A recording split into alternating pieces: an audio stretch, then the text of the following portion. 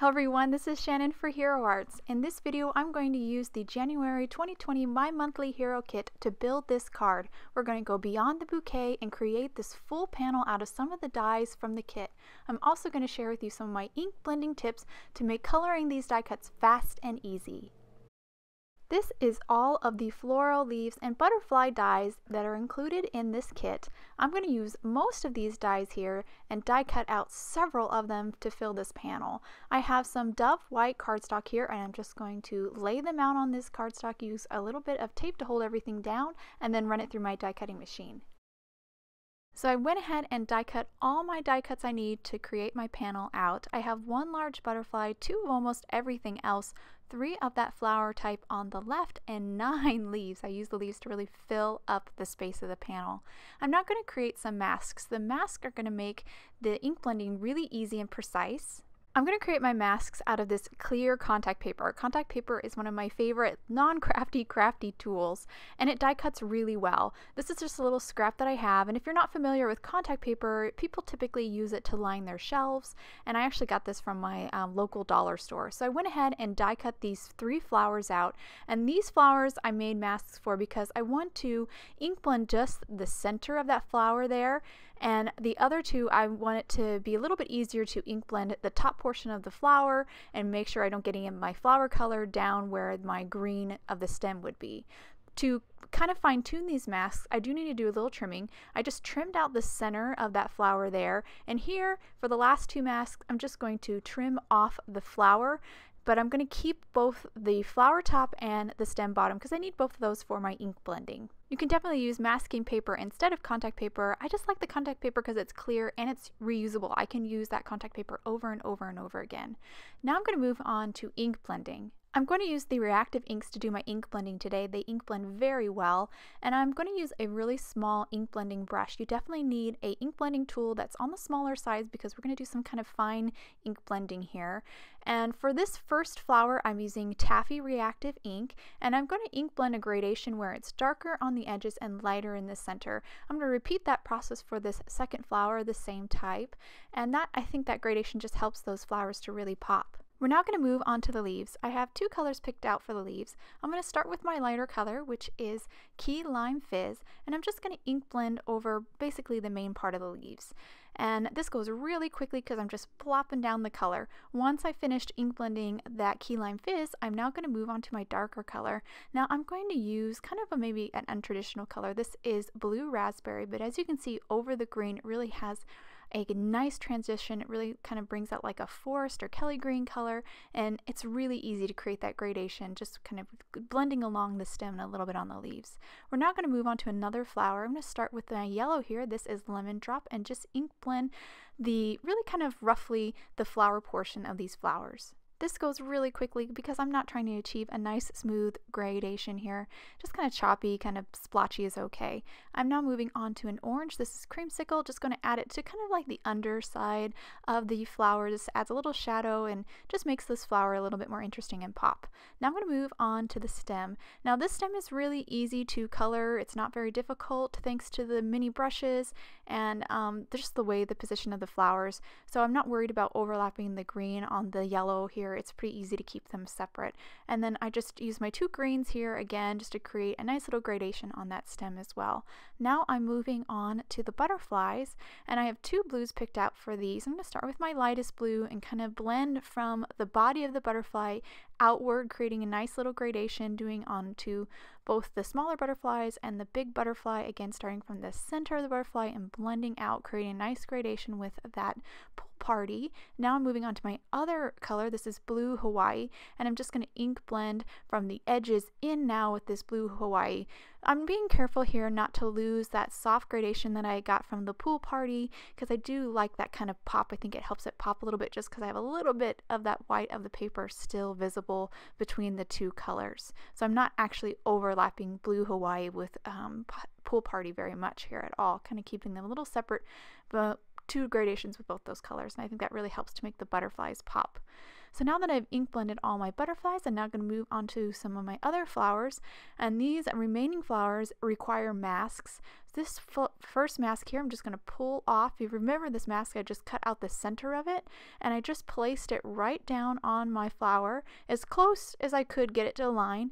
I'm not worrying about absolute perfection here, I just want to get it fairly lined up with the center. I'm going to start with Lemon Drop again, ink blend the center, and then add a little shadow with Creamsicle. Then I'll remove the mask, put the mask on my next flower, and then repeat this process. And as you can see, that contact paper does a really great job of masking the rest of the flower so that only the very center is colored with our yellow and orange. I'm now going to trim off the stem from this flower, and I'm going to place the flower mask back on top because now we got to ink blend the stem, and I don't want to get any of that green on the flower.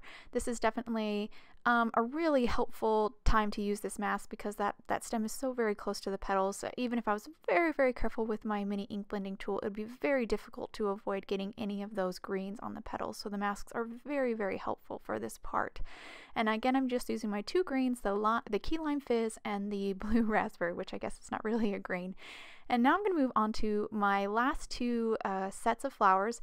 If you remember these masks, I removed the top flower and kept that, and also kept the stem. So right now I'm just sticking down the stem portion of the mask down on to my flowers, and then I'm going to do the ink blending of the flower. And I have this really pretty fruit punch color picked out for these flowers. I just love this color. It's just so pretty. I had to use it for two flowers just because I love it so much. I'm going to again ink blend a little gradation, keeping it kind of darker at the base of the flower and getting lighter towards the top. I'll then remove the mask and then I'll place that on my second bud. I'm now going to ink blend this flower the exact same way, keeping that color kind of darker or more concentrated at the base of the flower and getting lighter towards the top. Now that I've ink blended my two sets of flowers, I'm now going to blend the stems for the flowers. So I've already moved the backing of the contact paper for the top portion of the flowers. I'm going to place that mask down onto the flower and then I'll ink blend. And again, that mask, just make sure I don't get any of this green color on the flower, keeping the flower and the stem separate, so ink blending is really easy. Now I'll just remove the mask and put that bud on the other bud. And here I'm going to do this second flower here. Same thing, put the flower mask on the top portion of the flower and then just ink blend the stem with my two greens. I do want to quickly point out that lining up these masks don't have to be absolute perfection. You just need to get that mask kind of right along the border. For those stems where it's a little bit more spindly, I didn't even bother lining up the stem part of the mask with the stem of the die cut.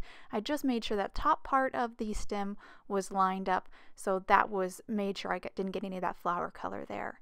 So now I'm going to arrange all these die cuts. I have an A2 grid acetate panel here. I actually made this myself with a marker and two pieces of acetate to kind of trap in the marker portion. This is just really helpful to make sure that I keep all my florals and leaves and butterflies, everything within a A2 diameter, so a 4 1/4 by 5 1/2 rectangle. And I'm just going to kind of play with these until I get the arrangement just right. But if you don't have an A2 panel of acetate that's a grid like this, that's totally fine. You can use an A2 panel of acetate, just plain acetate. You can even use an A2 panel of cardstock as well. But you do want to make sure that whatever tape you use, which you'll see me use here in the second part once I get my arrangement here, you've removed the stick because you don't want that tape to stick too much to that A2 panel that's in the back here, because we need to peel all these images off and add some foam tape to the back. So here I'm using painter's tape. This is well-used painter tape. Already I removed some of the stick by just placing the tape on my pants or my clothes to kind of pick up some of that fuzzies, and that removes some of the stick. And I'm now going to place this tape all over basically these die cuts, kind of holding all those die cuts in place. Then I'll carefully peel these die cuts away from that acetate panel, but making sure they're still all stick together in this arrangement that I like. Now I have a bunch of foam squares here. I'm going to place them on the back side of all of these die cuts, kind of evenly dispersed all over. I even have some really tiny little squares as well for some of those really tiny little leaves and tips of the flowers. I just want this to be well supported, so I have basically foam squares all over this panel here. And now I'm going to remove the backing of that and just actually put that aside for a second, because I want to adhere this panel of Arctic cardstock. This panel is a little bit smaller than an A2 panel. It is 4 by 5 1/4, and I'm going to adhere it down onto a top folding card base made from Dove cardstock.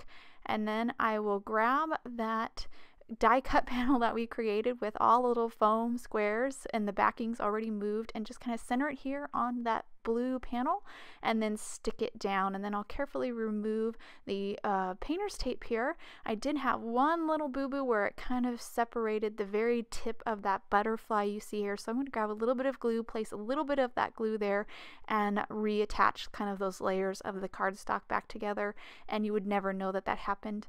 And now I'm going to move on to just kind of doing fine-tuning. I have a little stem here that I didn't like, so I trimmed it, cut that, it exposed, and it looked a little strange. And I didn't actually even use this ninth leaf here, but you can save that. It's handy to kind of fill in some spaces with that leaf once you turn it over and you remove the painter's tape and you don't think you've filled in that space well enough, but I didn't even need it. I liked how my panel looked as is. So I'm now going to create my sentiment here. I have some clear embossing ink. I'm just going to stamp it onto some white cardstock. The sentiment is from the stamp set included in the January kit. I'm going to dip it in some gold embossing powder, then tap off the excess, and then I will heat set with my heat tool. I then will die cut this sentiment with this kind of sentiment strip die that's also included in the kit. Creates a nice little kind of flag edge there. And I went ahead and trimmed it down a little bit and also added some foam squares to the back side. And now I'll just kind of stick this down to the card front, make sure I get it kind of nicely arranged with the edge, and once I get that all stuck down, my card is done. And I'll hold the card up to the camera so you can get a good look at all these flowers, leaves, butterflies, basically this full panel that we created with these die cuts. It's very colorful and lots of beautiful gradations that the ink blending allows you to achieve very, very easily and pretty quickly, a lot faster than if we were to color all these images in with markers or watercolors. I hope you guys enjoyed today's card and video. If you'd like any more information on the products I use, please check out the links below in the description. Thank you so much for watching, and I hope you guys have a wonderful day.